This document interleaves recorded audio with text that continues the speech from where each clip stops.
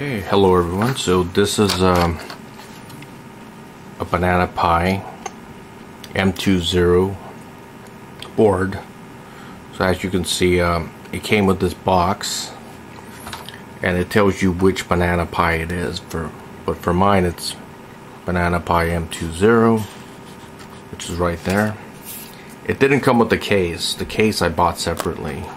I bought them all on AliExpress. The case and the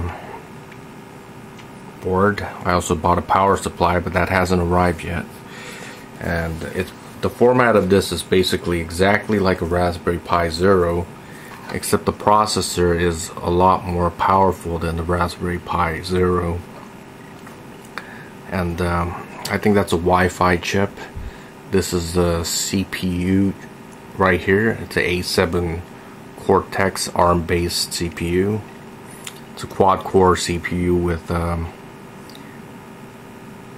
think it's 1.2 gigahertz. That's a lot of power for something this small. And here's a micro SD card slot, and the card just goes in just like that, and you could just take it out just by pulling it out.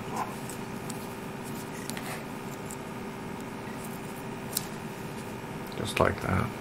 Just put it in here just like this. Goes right in. I think this is a mini HDMI port. I think this is for the power. This is for USB. It's micro USB to USB adapter. You just get that. It didn't come with this case, like I said. I just modified this case. I put 3 rubber feet on the bottom of it, and I put 4 screws on here, and there's 4 spacers, plastic spacers right there, and 2 more here, 2 more on the other side as well, plastic spacers. And here's a nut that fastens the board onto the bottom part of the case. I think this is the GPU right here. I think it's running at 600 megahertz, and here you could put a Wi-Fi antenna right here. Let me point that out. Right here you could put a Wi-Fi antenna. This is the power switch. You could push that on to power it on. That's a reset switch. And you could put GPIO pins in here if you wish, but I didn't. And if you want to put a network port, you could solder it in here, and you could have RJ45 network port if you want. And this is for the camera right here, and that's pretty much it. So I just modified mine like this, and the reason why I couldn't put the top of this here is because it simply will not fit.